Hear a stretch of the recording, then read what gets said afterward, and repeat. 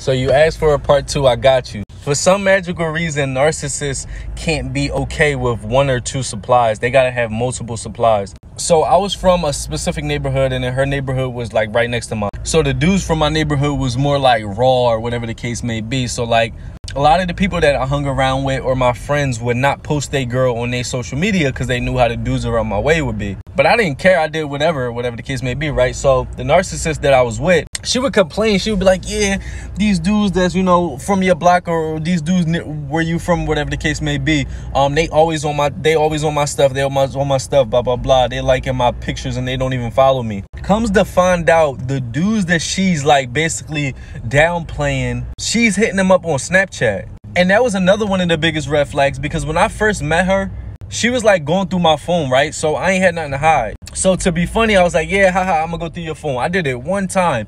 And the only thing, the biggest red flag when I did that was the fact that she deleted all her messages. Like if she got a message from her mom, she would delete it. Like all her messages would be deleted on everything, Instagram, blah, blah, blah.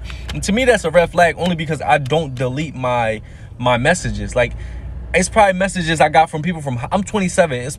It's messages I got from people from high school that I never swiped away or deleted. So for her to get messages and respond to people and then just delete them was weird. And like I said, you know how you know something, but you don't really know? In my mind, I think the same nudes she was sending me, she was sending to other dudes as well. And also, another situation was we went to the beach.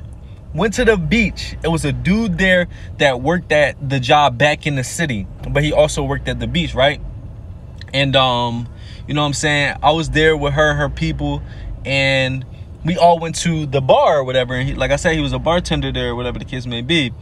And at the time, like I said, everybody there, so like all the people there, so I'm thinking like, all right, it's just cool, and they knew this guy from work or whatever.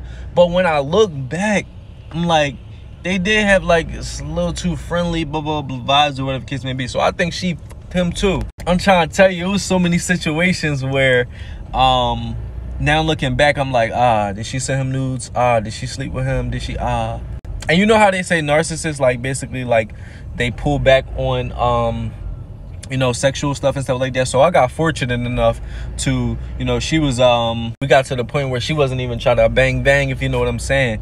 And I was fortunate, because if she's sleeping with these dudes or, which I think some of them was just around because she slept with them before me, because we was always around each other. But I don't know, because they live so many lives. Like, she listened to rap music, and then she listened to metal, and then she dressing like this, and then she dressing like that. Then she work at Walmart in her head, then she work at Target. I don't know. These people just, these narcissists, man.